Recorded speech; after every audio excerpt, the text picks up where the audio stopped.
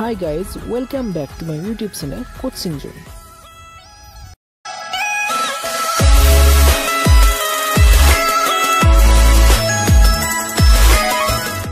বন্ধুসকল আজি মই আপোনালোকৰ ওচৰলৈ উন্নতি মেথছৰ ভিডিও আগবঢ়াই লৈ আহিছোঁ আৰু আজি মই ভিডিওটো ডিসকাস কৰিম ক্লাছ 8 মেথছ টেক্সটবুকৰ 14.2 অনুশীলনীৰ 3 নম্বৰ ভাগটি ইয়াৰ আগতে আমি অনুশীলনীটোৰ ওপৰত দুটা ভাগত আমি ইয়াৰ 2 নম্বৰৰ অংককেইটা আমি সমাধান কৰিছো আৰু যদি হেতিয়ালৈকে আপোনালোকে এই ভিডিওবোৰ চোৱা নাই তেন্তে প্লিজ ভিডিওকেইটা চাই ল'ব আৰু অংকখিনি বুজিবলৈ চেষ্টা কৰিব আৰু আজি এই ভিডিওটোত ইয়াৰ যেটা 3 নম্বৰ অংক আছে অংককেইটা আমি ডিসকাস কৰিম আৰু জানিবলৈ চেষ্টা কৰিম যে কেনেকৈ ধৰণে আমি সমাধান কৰিব পাৰো গতিকে আমাৰ এই 3 নম্বৰ প্ৰশ্নটো কৈছে যে তলৰ হৰণবোৰ কৰা আমাৰ 2 নম্বৰ কেইটাটো হৰণ কৰিবলৈ কৈছিল 1 নম্বৰ কেইটাটো হৰণ কৰিবলৈ কৈছিল 1 নম্বৰ কেইটাত এটা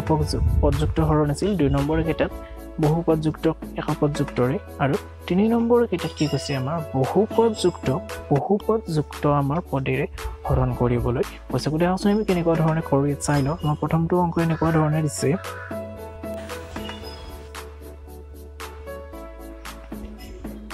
9x minus 21 আৰু ইয়াক আমাৰ হৰণ কৰিবলৈ কৈছে 36 minus 7 গতিকে এইটো আমি প্ৰথমতে ইয়াত এইটো আমি ভগ্নাংশত লিখিলো 9x minus 21 টো ওপৰত থাকিব আৰু 36 minus 7 তলত থাকিব গতিকে লোৱাৰ পিছত এতিয়া আমি কি কৰিব পাৰো এই ভগ্নাংশটোৰ যেটো লব আছে অৰ্থাৎ যেটো ওপৰত আছে এই ওপৰটো পৰা আমি ইয়াত 3 আমি কমন লব পাৰো কমন লোৱাৰ ফলত ইয়াত থাকি গল আমাৰ 36 minus 7 কিন্তু তলত আমাৰ 36 minus 7 এ ইতিমধ্যে আমাৰ আছিল আৰু থাকি যাব এতিয়া আমাৰ এইখিনি কটাকটি কৰি দিব যেহেতু একে আছিল আলটিমেটলি আমাৰ 3 গল 3 আৰু সেইটো হল আমাৰ ইয়াত এনসাৰ আৰু প্ৰথমটোৰ এনসাৰটো পালো তাৰপিছত আমাৰ দ্বিতীয় অংকটো এনেকুৱা ধৰণে দিছে ইয়াত আমি লিখি দিছো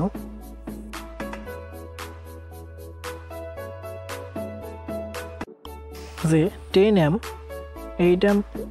plus 12 whole আৰু এই হৰণ কৰিবলৈ কৈছে 4m plus 6 whole গতিকে আমি প্ৰথমতে ভগ্নাংশত লিখি লৈছো ওপৰত 10m into 8m plus 12 whole আৰু ইয়াক আমি হৰণ কৰিবলৈ হলে তলত লিখিম 4m plus 6 আৰু এতিয়া আমি কি কৰিব পাৰো ওপৰত যেটো 10m আছে এটো আমাৰ থাকিবই কিন্তু লগতে আমাৰ যেখিনি বন্ধনী ভিতৰই আছে এইখিনি পৰা আমি 2 কমন লব পাৰো লোৱাৰ ফলত ইয়াত হৈ যাব আমাৰ 4m plus 6 আৰু ইতিমধ্যে আমাৰ তলত 4m plus 6 আছে গতিকে এই দুটা আমাৰ কি হ'ব ইয়াত কটাকটি যাব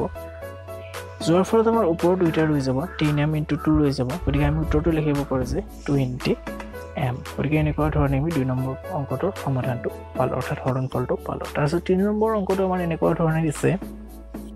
যে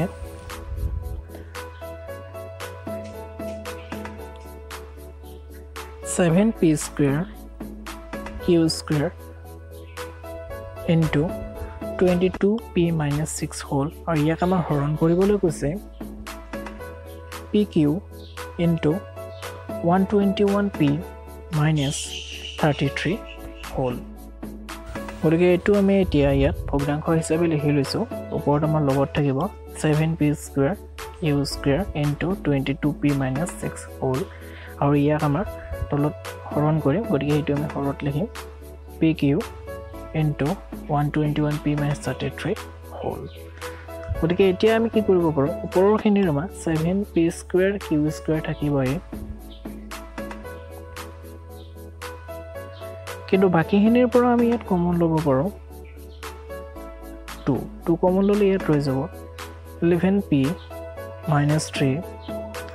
আৰু আমাৰ তলৰ খিনিটো আমি কি কৰিব পাৰো pq টো থাকিবই কিন্তু বাকিখিনিৰ পৰা আমি কমন লব পাৰো 11 কমন ললে আমাৰ ইয়াত ৰৈ যাব 11p আৰু ইয়াত ৰৈ যাব 3 গতিকে আলটিমেটলি আমাৰ এই দুটা একে হল গতিকে এই দুটা আমাৰ কটাকটি যাব আৰু ওপৰত আমাৰ ৰৈ গল ইয়াত 7p square q square into 2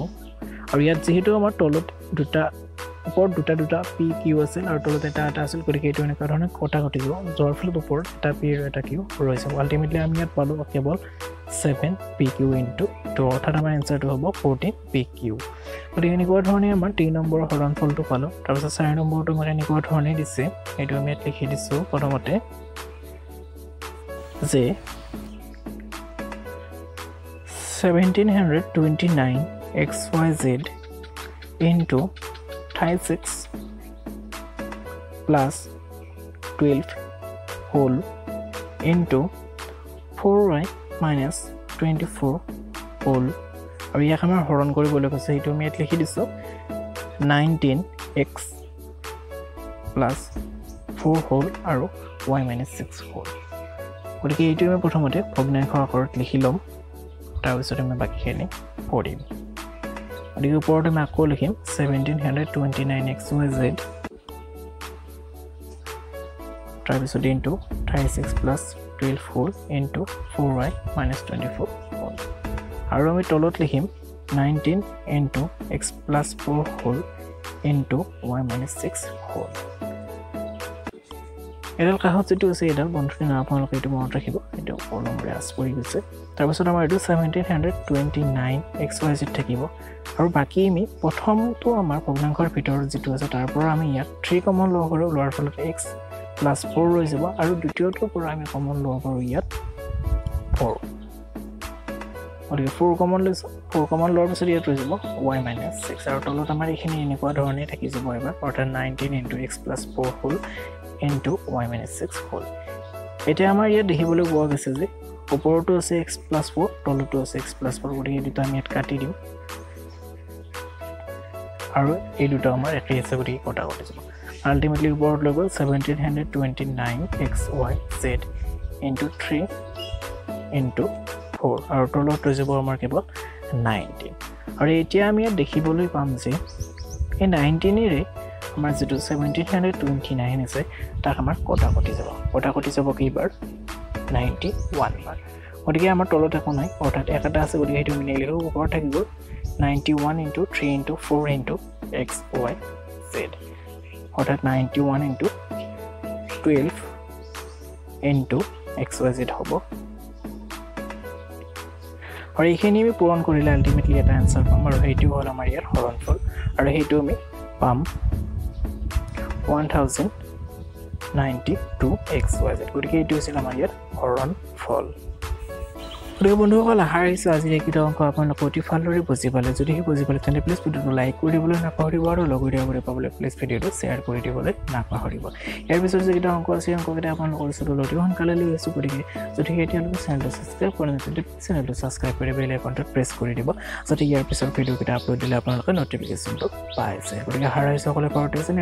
ভিডিঅ'টো চোৱাৰ বাবে বহুত বহুত ধন্যবাদ ষ্টে হোম ষ্টে ছেফ